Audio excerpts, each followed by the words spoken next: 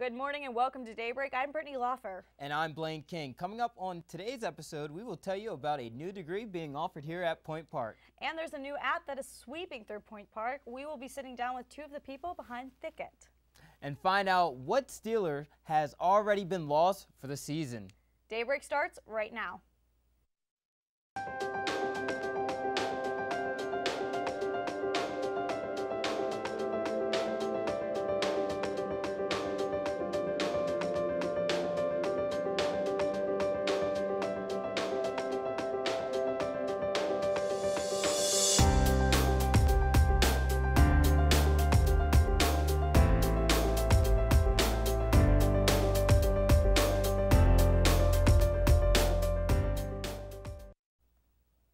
So as you know, I was gone last week. Yeah.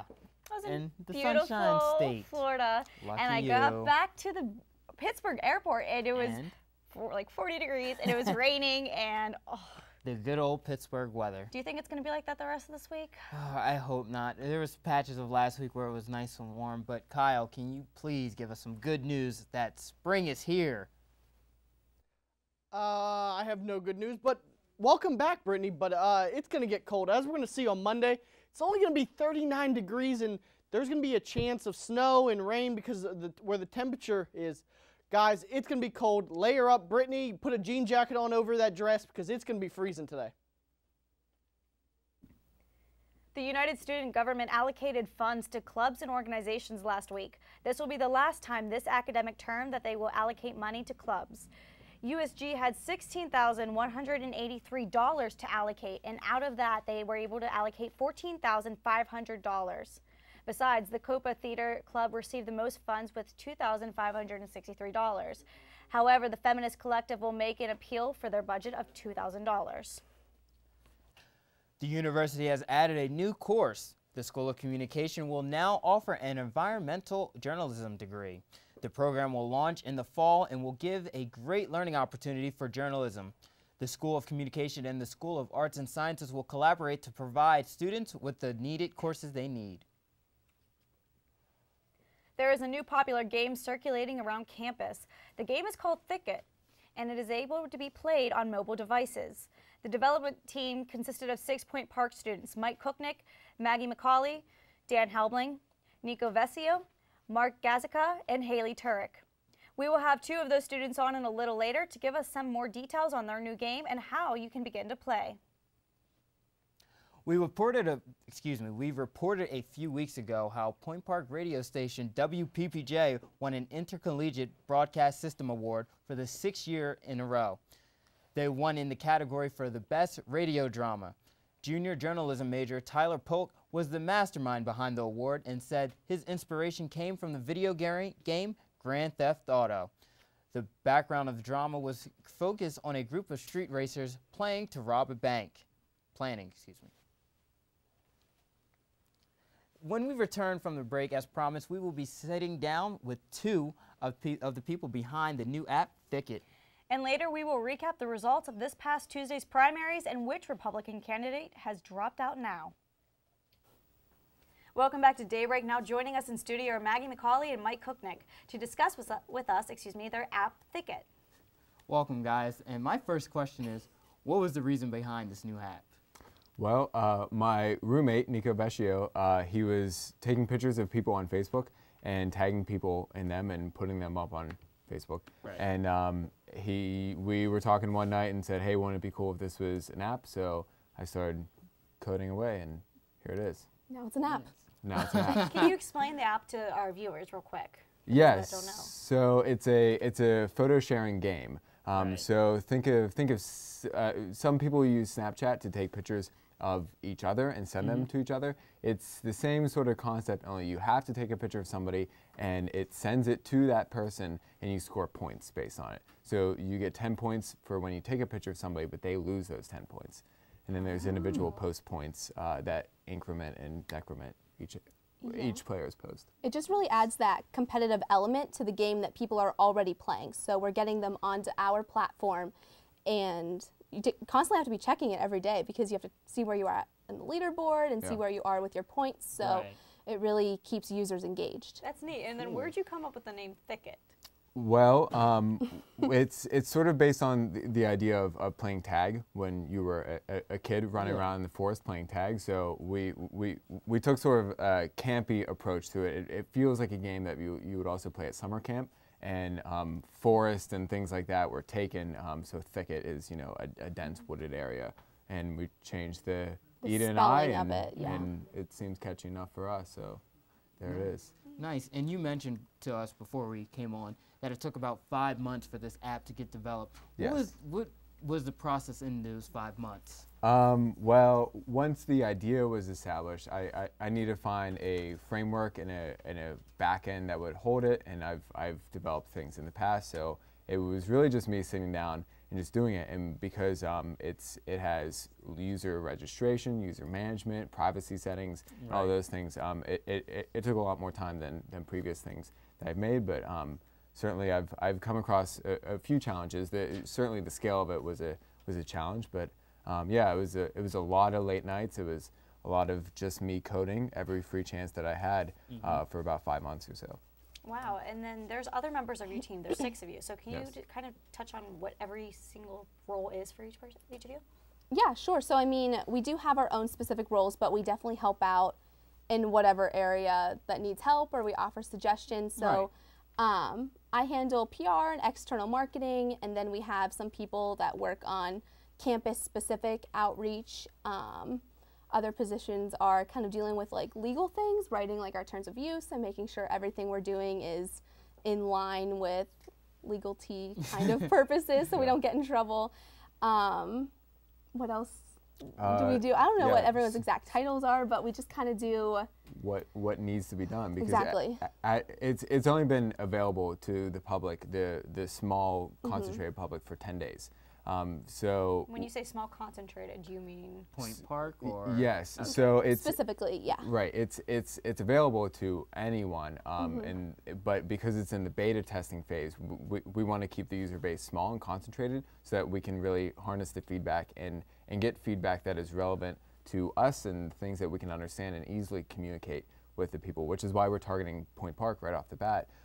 But from there, once it launches into the official app store, because right now it's in a beta store, so from there we'll be, spreading it and throwing it wide. And then when will this be launched in the real app store? We're hoping by the 1st of April. Yes, hopefully. Hopefully, yeah. It has to pass a lot of licensing tests and development tests through Apple, but because it's in the test phase, it's already been approved and greenlit for testing by Apple, so it's just one more step to get it into the store, and there's definitely some new features coming out in the store, the market release. Awesome. And Maggie, you mentioned marketing is something that you're specializing in. Yes. Can you explain more how you're marketing out and trying to get more Point Park students involved in Thicket? Sure. So we're having a launch party on Sunday. So that's going to be our first official event where students can come, download the app, learn how to use it, and find what we call campers. So that's the people that you play with who's in your camp. So you can see who's on the app, who can you add into your camp. So that's going to be a great opportunity for people to really get to know what Thicket is. Other than that, we also have brand ambassadors. So those are people that are well-known faces around campus, respected leaders, just people that everybody knows, and they're serving as these brand ambassadors for us. So they're really talking about the app in their clubs, their classes, wherever they are, just really hyping it up for us. So they've been a huge component of this project because we, of course, only know so many people. So having these other people to serve as other voices for the app has been really helpful. Yeah. And then once it launches, is it a free app? Or yes. It will be free for everyone? Yes. It will be free. Android and iPhone? iPhone right now, for just now, iPhone. Android hopefully by the end of the summer. Do you have to do a different whole coding process for that? In a way, yeah. Wow. So, No wonder why people like iPhone more than Android. But our final question for you both is, what is your vision for this app? Where do you see this kind of from a year from now?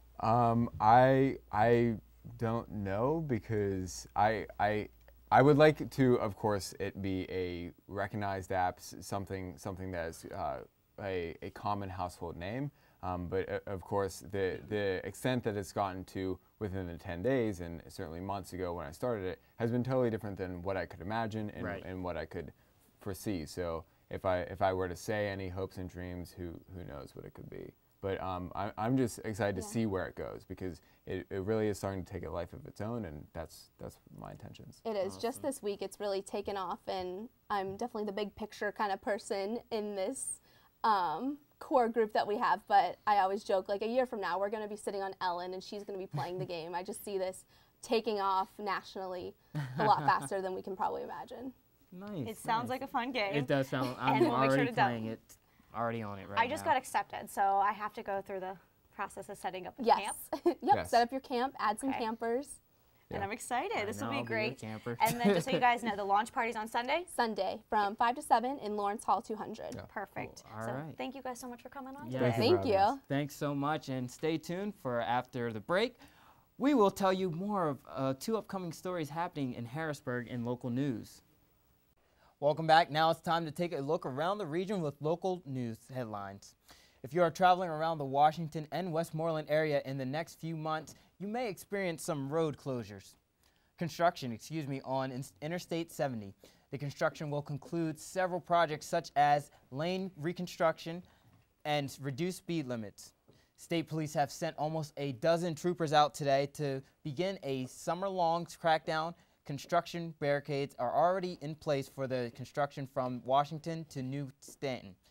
The main improvements are directed to a very old corridor that is also desperately in need of driver elbow room. The construction is set to begin this spring. A second Pennsylvania justice says he will resign in regards to the porn email scandal that has been ongoing these past few months. Pennsylvania Supreme Court Justice Michael Eakin stated his decision last Tuesday, making him the second member of the state's high court to quit over the past 18 months over the email scandal. The explicit and offensive emails were sent between him and others, such as friends and lawyers. 67-year-old Eakin, a Republican, has been on the state Supreme Court since 2002. The first justice to resign was Justice Seamus McCaffrey, a Democrat who retired in 2014 after being suspended by the court for his role in swapping offensive emails. Problems with the state budget are still ongoing as Governor Tom Wolf is blasting the latest budget plan, stating that the No New Taxes plan unveiled by Republicans last Tuesday is out of balance and leaves a deficit of about $1.6 billion next year by the Republican-owned calculations. While Wolf has not said whether or not he would veto it, he did state that he wants a budget that is in balance where the math actually works. Over a week ago, Pittsburgh was scarred with a deadly shooting in Wilkinsburg that resulted in the death of 6 people, including an unborn child, during an ambush attack at a backyard cookout.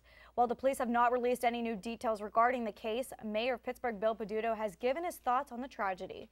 He stated that after such a horrific event with an entire family targeted, he is worried that Pittsburgh may see retaliatory action and preparations need to be made in case of one. Preparations have begun in Zone 5 as Pittsburgh police are reportedly working to prevent further victims. Last week, we officially celebrated St. Patrick's Day, but as we all know, Pittsburgh likes to celebrate the holiday earlier than that.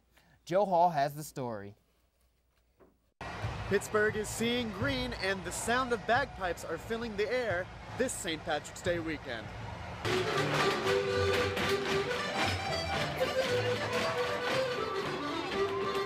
Pittsburgh celebrated St. Patrick's Day with its annual fair last Saturday, one of the biggest yearly events celebrated in the downtown area, and certainly one of the most colorful ones as well. The parade community said that about 20,000 people took part in the parade march, which began on Liberty Avenue and trailed through Grant Street, Boulevard of the Allies, and Stanwix before ending at Commonwealth Place. The march started around 10 a.m., and the sidelines were packed with onlookers that crowd sidewalks every year, eager to watch the different floats, marching bands, and dancers that pass by. Some call it their favorite event all year. I love the St. Patrick's Day Parade. This is the best parade probably in the world. I know it's the best in America. Look, Patchy the Pirate's here. Patchy the Pirate is here. Oh, it gets me pumped up. While the parade marched on, Market Square was also celebrating in its own way, with the Irish Fair in the square. where drinks were served and families could gather to enjoy the festivities and local businesses. Reporting for Point News, I'm Joseph Hall. After the surprise passing of Supreme Court Justice Antonin Scalia, we have been waiting to see who President Obama would peg as Scalia's replacement. With more on that story, let's go to Josh Krupp at the Daybreak News Desk. Thanks, Blaine. President Obama nominated Judge Merrick Garland for the Supreme Court last week.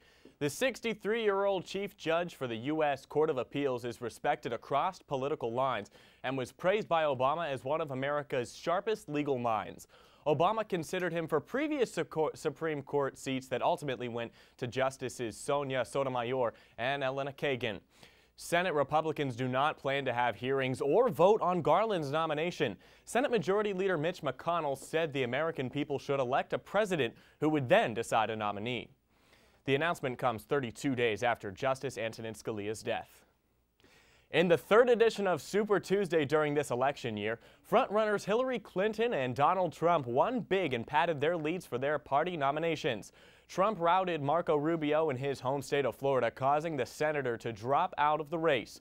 Trump also saw victories in Illinois and North Carolina, along with a narrow win in Missouri over Ted Cruz. Governor John Kasich won his winner-take-all home state of Ohio. Clinton is turning her eyes to November and to Trump after the former Secretary of State shut out Bernie Sanders on Super Tuesday. Her win in North Carolina completed her sweep of the southern states. North Korea sentenced a U.S. tourist to 15 years in prison with hard labor. The country's highest court sentenced 21-year-old Otto Warmbier, a University of Virginia undergraduate, after authorities say he tried to steal a propaganda banner. He was convicted and sentenced in a one-hour trial in North Korea's Supreme Court. The U.S. government condemned his sentence and accused the country of using American detainees as political pawns. A U.S. Department spokesperson called the sentence unduly harsh and urged the country to pardon and release him on humanitarian grounds. In later news, the Fourth World Happiness Report says Denmark is once again the happiest country in the world. Denmark topped the list in 2012 and 13, but Switzerland was atop the list last year. Denmark is followed by Switzerland, Iceland, Norway, Finland, and Canada. Now let's go back to the two brightest smiling faces here at UView with Brittany and Blaine. Oh, thanks, Josh. Thanks, Josh. I keep this smile on my face 24/7. After our next break, let's begin Madness season. That's right, and find out what annual traditions started last week in our sports report. Welcome back to Daybreak. I'm Sarah Maculin with your sports update. It's that time of the year again, March Madness. The NCAA basketball tournament began on Tuesday last week with the play-in games and continued into the week with round one play. Over the weekend, the teams battled it out in the second round of games to see who would make it to the Sweet 16. Sweet 16 play starts this Thursday, and the outcomes will decide which lucky teams will be a part of the Elite Eight. More basketball news with the NBA and the Golden State Warriors. The Warriors beat the New Orleans Pelicans last Monday by a score of 125 to 107. The win brought the Warriors' record to 60-6, making them the fastest team to 60 wins in NBA history. Now on to the NFL and free agency. The New England Patriots traded Pro Bowl defensive end Chandler Jones to the Arizona Cardinals last week for guard Jonathan Cooper and a 2016 second-round draft pick. The Pats also acquired defensive end Chris Long from the St. Louis Rams. The Denver Broncos also took action in free agency, re-signing running back C.J. Anderson. The Broncos matched a 2-year, $18 million offer from the Dolphins to keep Anderson. The Baltimore Ravens added 2 free agent players to their roster last week. The Ravens signed former Minnesota Vikings wide receiver Mike Wallace to a 2-year deal and San Diego Chargers veteran safety Eric Weddle to a 4-year deal. In other football news, Pittsburgh Steelers wide receiver Martavis Bryant received at least a 1-year suspension from the league after violating the NFL policy and program for substances of abuse. Bryant's manager said Bryant used the drugs to deal with depression he had been struggling with. The suspension will break up the productive wide receiver trio in Pittsburgh between Bryant, Antonio Brown, and Marcus Wheaton. In other news, the Washington Capitals clinched a playoff berth last week in their 2-1 overtime win against the Carolina Hurricanes. Alex Ovechkin scored the winning goal, guaranteeing the Capitals their 8th playoff appearance in 9 years. The Capitals now sit comfortably in first place in the Metropolitan Division. Now let's go to Casey with information on what fan favorite is going on another crusade. A big announcement emerged in the movie world this week. Disney announced that a 5th Indiana Jones movie is in the works, with Harrison Ford returning as the lead and Steven Spielberg returning as director. The last film of the franchise, Indiana Jones and the Kingdom of Crystal Skull, was released in 2008 to mixed reviews. Disney chairman Alan Horn released a statement saying, quote, "Indiana Jones is one of the greatest heroes in cinematic history, and we can't wait to bring him back to screen in 2019, unquote. The film is scheduled to be released in July of 2019. In TV news, Monday night, The Bachelor had its season 20 finale. 26-year-old contestant Ben Higgins proposed to 25-year-old flight attendant Lauren Bushnell after eliminating 27 other women. Ben was a controversial contestant as he was the first to have said the phrase "I love you" to both final contestants. However, Ben has repeatedly said he doesn't regret it, stating, quote, "I expressed my feelings. I tried to be as honest as possible the whole experience, no matter what situation, and it led me to Lauren, and I can't regret that," unquote. The runner-up, 24-year-old JoJo Fletcher, was announced to be ABC's next Bachelorette. After the announcement, Fletcher stated, quote, "I want to find my husband. I want to find the person who will complete me and who will make me feel the full person that I meant to be," unquote. JoJo's season is the 12th in the series and will air May 23rd. Finally, in the theater world this week, Broadway's smash hit Hamilton was back in the spotlight as it was announced that the cast will be traveling to the White House to perform. Monday evening, a live broadcast of the performance was available to fans unable to snag a ticket to the sold-out show. The cast performed 2 numbers from the show, the opener, Alexander Hamilton, and My Shot. The Obamas have been longtime fans of the show and first became affiliated with it when they saw the star and composer, Lin-Manuel Miranda, perform a preview of the opening number back in 2008. Michelle Obama highly praised the show, stating that the hip-hop phenomenon was, quote, "the best piece of art in any form that I've ever seen in my life," unquote. Now let's check in with Kyle again to see how the weather looks for the rest of our week. Well, the weather kind of looks like my March Madness bracket at the point. It's up, it's down, it's cold, it's snowy. We're gonna get a lot of everything, guys. I mean, we're gonna start the week on Monday. It's gonna snow. Then Tuesday, it's gonna be sunny. Wednesday, sunny. But Thursday, it goes back to sadness, just like when a 15 seed beats a 2 seed. We go to a 65, then a 58. Then it stays cold and it goes back up. The weather's gonna be very sporadic. So just make sure before you go outside, check the weather, make sure you're dressed properly. Don't wear shorts when it snows. That's how you get sick. And with a whooping cough going around, you don't want that in your life. But I'll go back to the experts and Blaine and Brittany, who seem to stay healthy all the time. Thanks, Kyle. Yeah, I try to stay healthy, running up and down the steps, going through West Penn and all around campus. Oh, yeah. I guess we'll have to bring our winter clothes out at least one more time this spring. Thank you for joining us for another episode of Daybreak. Make sure you tune in again next week for more entertainment, more news, and everything in between. Have a great week, Point Park.